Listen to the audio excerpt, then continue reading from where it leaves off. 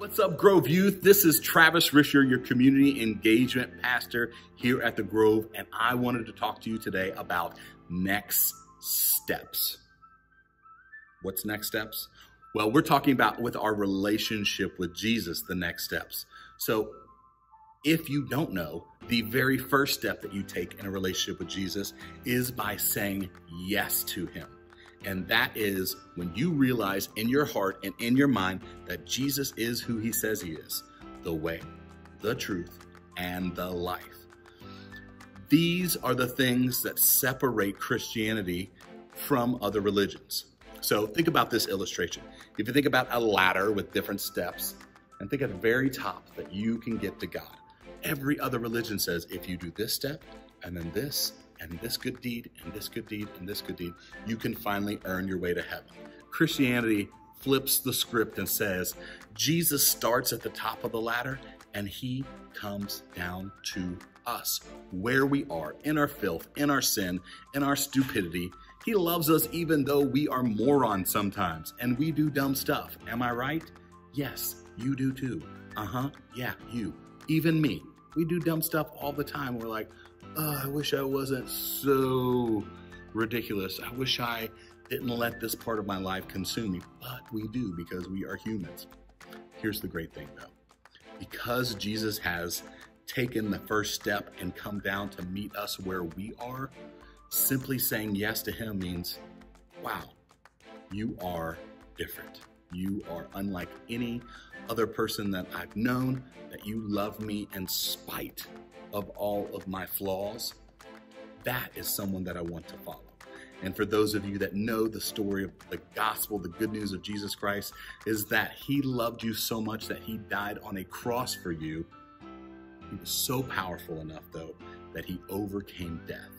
He came back to life, showed himself to over 500 people, it says in the Bible, and then ascended back to heaven where he sits now on the throne side of God. That's who Jesus is. He loves you so much that he sacrifices himself for you. He paid your bill for your screw-ups. That is the first step.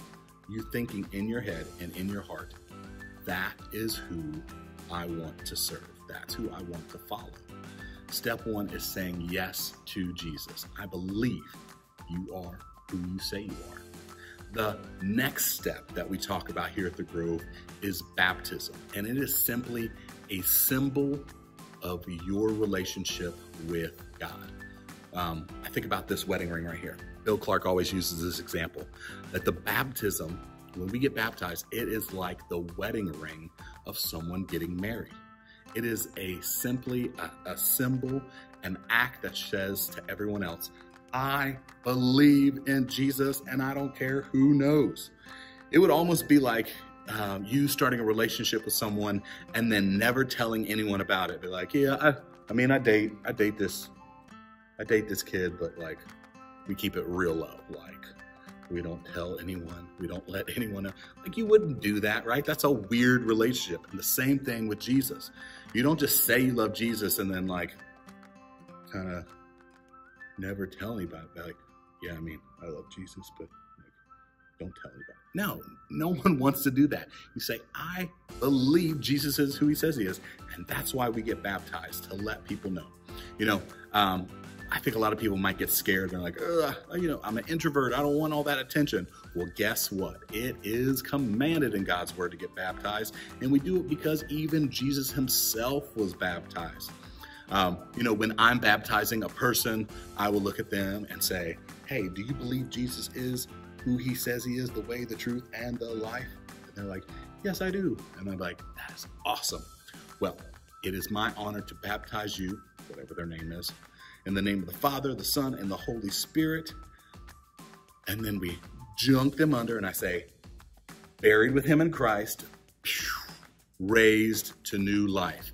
And that raised to new life is a symbol of how our lives are going to be different. Doesn't mean that you become instantly perfect and you're this goody two-shoe that always makes the right decisions. No, we screw up on the daily.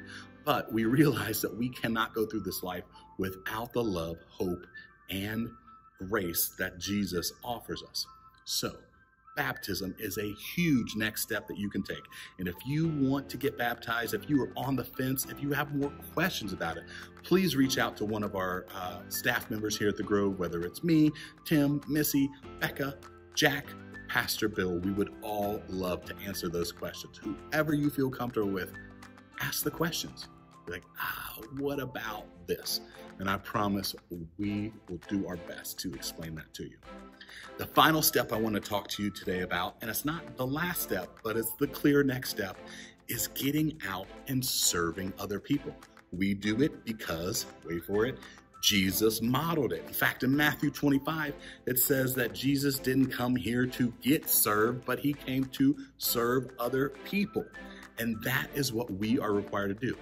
As the community engagement pastor here at the Grove, I work with a lot of volunteers. So whether they're here on Sundays, holding doors, greeting people in the parking lot, making coffee for people, or maybe it's through Upward Basketball, where we are showing the love of Jesus through sports. Maybe it's when we get out and about in the community. On October 2nd, we have an opportunity to love this community by serving with the Independence Fire Department at their 5K.